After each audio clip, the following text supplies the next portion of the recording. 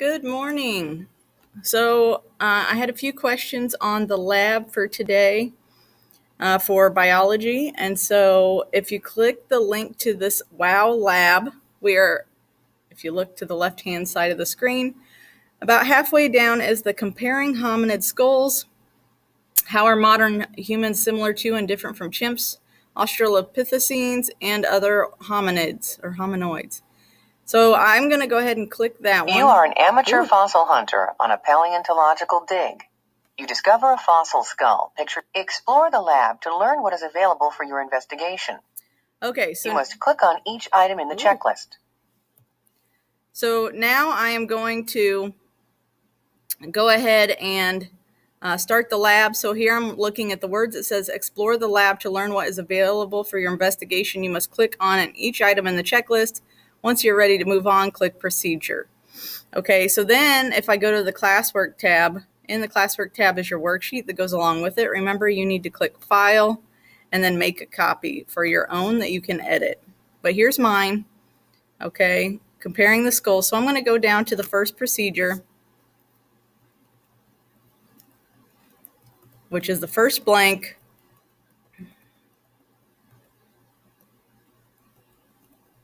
Keep going here. So the problem is literally what she stated out loud. It shows me where I'm at. See, notice the pictures match up. So my pictures now match up.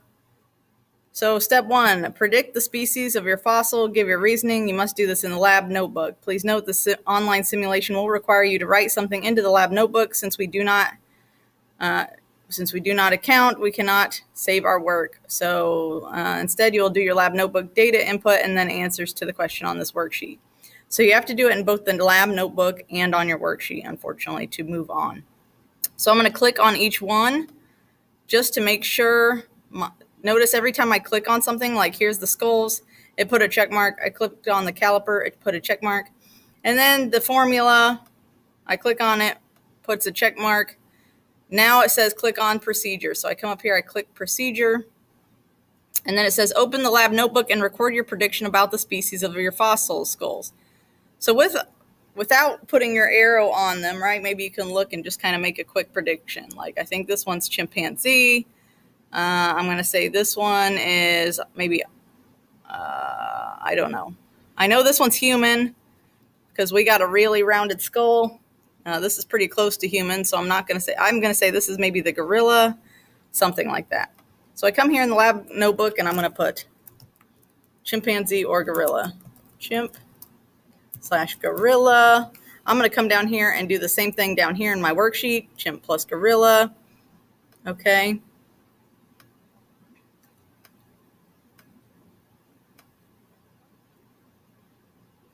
I'm going to scroll down. It says drag a skull. Okay, so here I'm on step 2 now.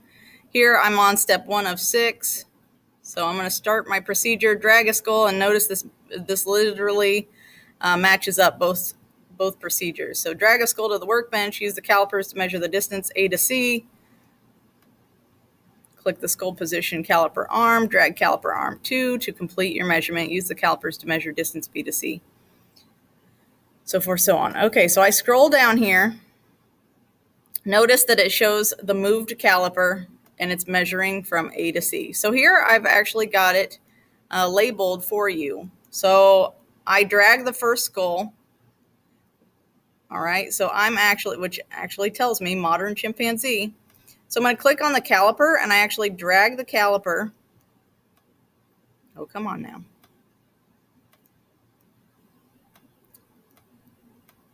Drag the skull to the workbench.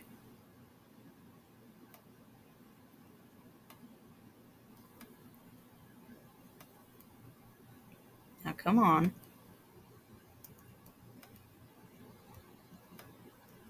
It's being slow this morning. Good grief.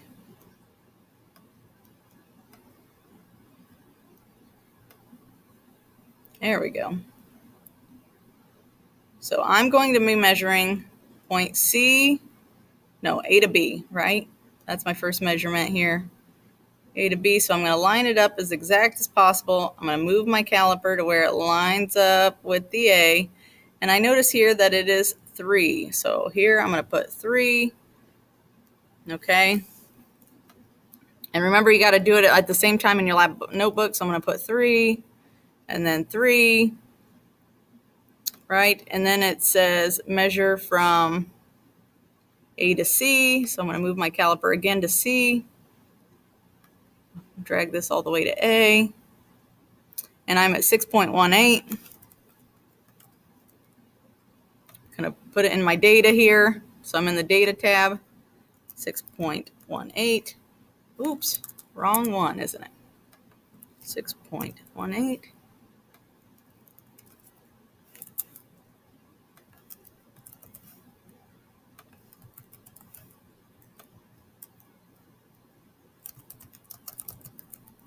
Now you do not have to do this foramen magnum one. You can actually delete that column if you'd like. But I'm going to continue taking these measurements. So I'm going to fill this out as if I'm doing it, right? 4, 3. And each skull you drag and drop. So the face is actually a description. The canines are a description. You do not have to do the foramen magnum. So, I mean, at this point, you got to fill it in to move on, right? So,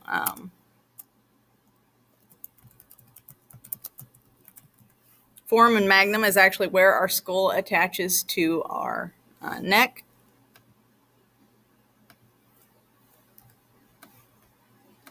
All right, so I'm just filling these in. These will not be correct. I'm just doing it to move on with the lab so I can show you. Okay, short, large, of skull. Oop, that should be a description, shouldn't it? Let me fix that. So Homo sapiens have long faces. Well, I'd even say short compared to the chimpanzee. Canines are small.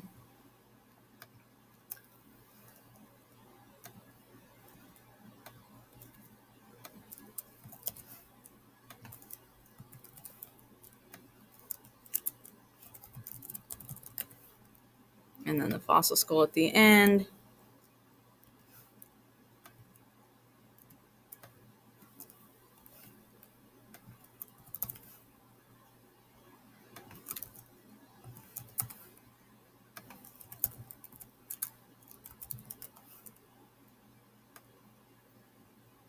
Okay. So then I notice that says fossil skull and this says your fossil skull. Let me fix that.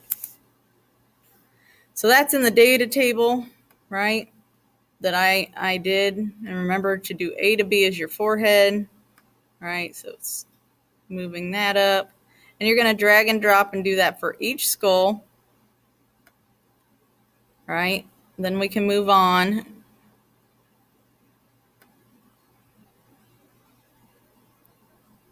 So then it says, observe the skull from the top view, open the lab notebook and describe the shape of the brain case. Make the same observations for the 4 skulls. And I already kind of did that because with the foramen magnum, nope, wrong direction. Foramen magnum, we're looking right here. See, it says foramen magnum. So like this is where your foramen magnum is on each one. And so you can kind of compare by pointing the arrow up the difference in the foramen magnum, where your skull attaches to your neck.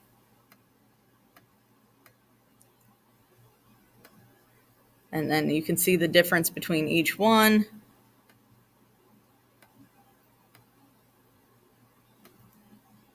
Okay, so that is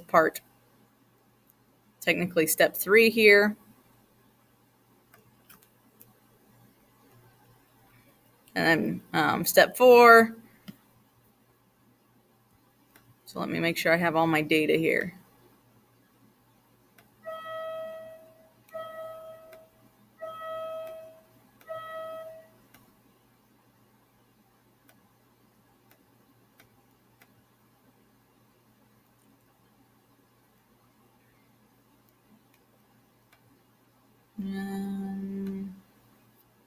Does it want me to do the conclusion yet? I don't think so.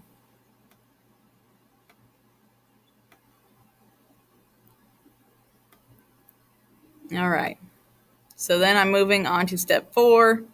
Drag the skull to the workbench, observe the skull from the side view, open the lab notebook and describe the forehead, face, canine teeth, describe the forehead, extend above the eyes, so forth, so on.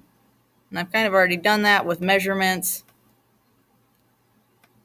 but I can do it for each one. Oh, I forgot I got to drag and drop, don't I? We did that with the measurements. So you can either do the observation there, like I said. The canines, like you notice the difference in the canine teeth. If you want to do measurements, you can. Come on. Boy, this caliper today does not want to work. But otherwise, just describe the difference in the canines. Like this one has no canines. Look, I mean, it does, but they are tiny. They're tiny even when you compare it to ours. So, okay. These guys have medium canines. So then I go back to the lab notebook.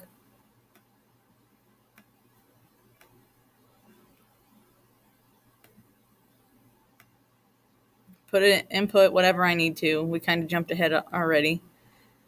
All right, and then, so I've done that, and we are done. You can go on to step 5 and 6, but I do not require it. I had you stop there. So long as this is filled out, this chart is filled out correctly, not with my made up numbers, right? And you look and do all 4 parts, then of course you can submit it on Google Classroom. Email me if you still have questions or concerns.